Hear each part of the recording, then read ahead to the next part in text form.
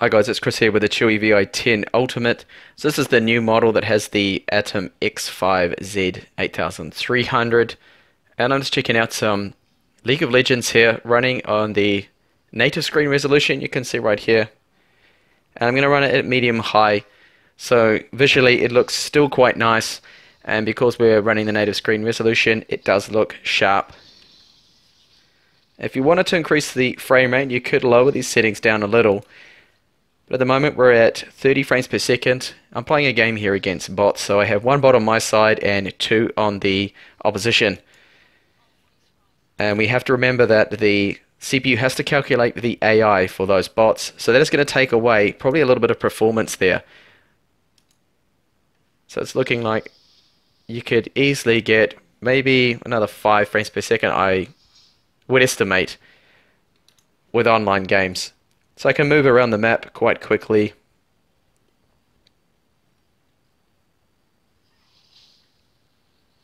And it dips down there to 24 frames per second. Overall, I think the performance is good considering this is the lower end Cherry Trail X5 Atom.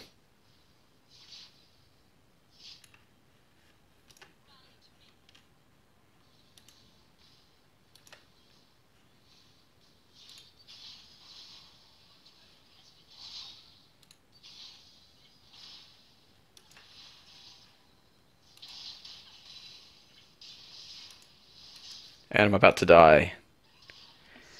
And I died. So I'm going to move on now and have a look at a couple of store games and see how those perform.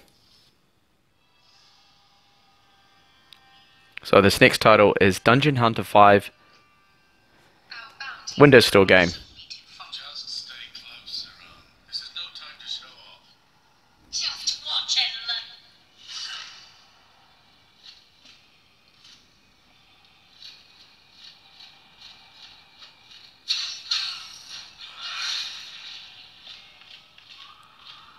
There's a few little pauses and stutters, but that actually tends to happen on really every tablet I try.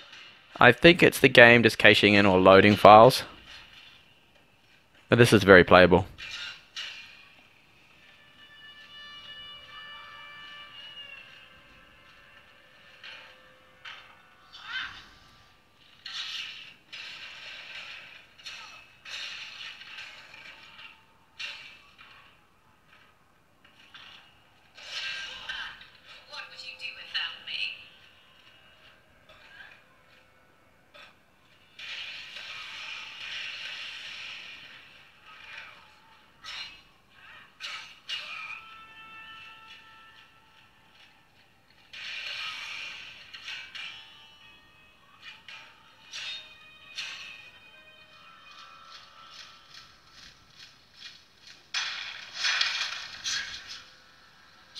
Take me alive, bounty hunter!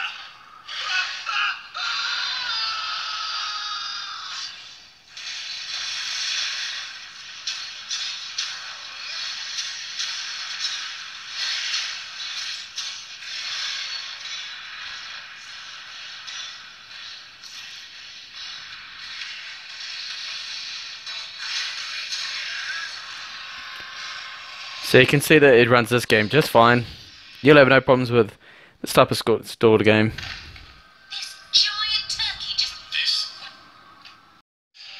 And this title here is GT Racing 2.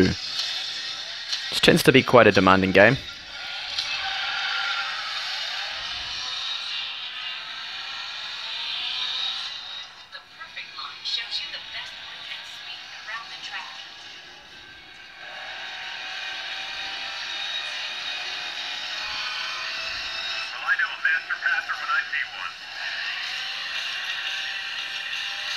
So a little bit of slowdown there.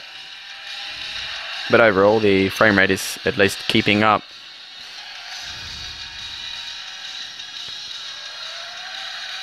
And it hasn't turned into a slideshow.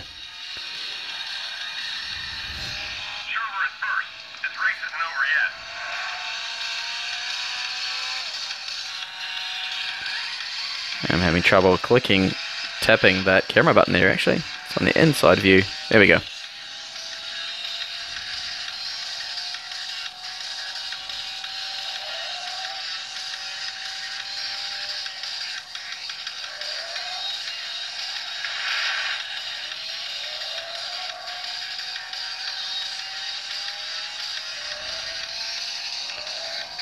A little bit of delay in that steering now. You see that when I'm touching the screen? Wasn't always reacting straight away, but overall, I'd have to say the game is definitely playable. So the last one I test out will be the most demanding game, and that is Modern Combat 5, which tends to actually end up like a slideshow. So I'll just check that one out and see how that game runs on the Vi10 Ultimate here. So here we are running Modern Combat 5, and I'll just show you how much of a slideshow this is really. It's very, very slow. Look at that. Frame rate. And even the touchscreen isn't that responsive there. It's a lot of stutter. And to be honest, it's barely playable.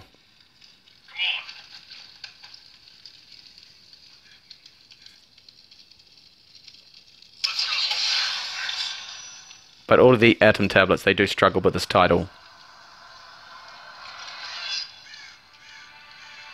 Tends to run faster in Android. I think it's just poorly optimized in Windows too. Use the iron sights.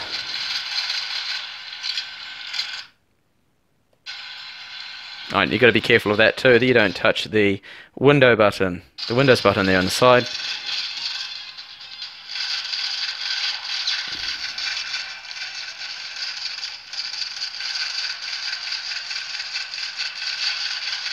Yeah, that is just very frustrating to try and aim to move around.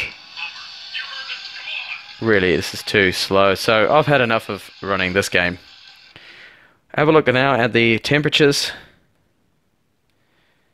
So what do we get up to? We can see thermal throttling, no, right there. That's always good to see. And scroll down on this if the touchscreen will allow me to do that. Where are we? 80 degrees I'm seeing there. A bit of trouble scrolling there. 80 degrees, so temperatures a little warmer than what I actually saw before in earlier tests when I tested out Counter-Strike Global Offensive in another video. That got up to, I think it was 75 or 74 degrees maximum, so now it's at 80, but it hasn't gone past that, and it hasn't triggered any thermal throttling there, but that is starting to get a little too high for my liking there. It does feel quite warm. Just in this area right here. Particularly warm just there. So there we go. There's a bit of games there. You can see that League of Legends at least was playable. And it depends on what store game you're going to play out. Some will work well, like Dungeon Hunter 5. But Modern Warfare 5, clearly not playable. Thanks for watching the video. Hopefully see you in the channel with more up and coming videos on tablets from China. Bye for now.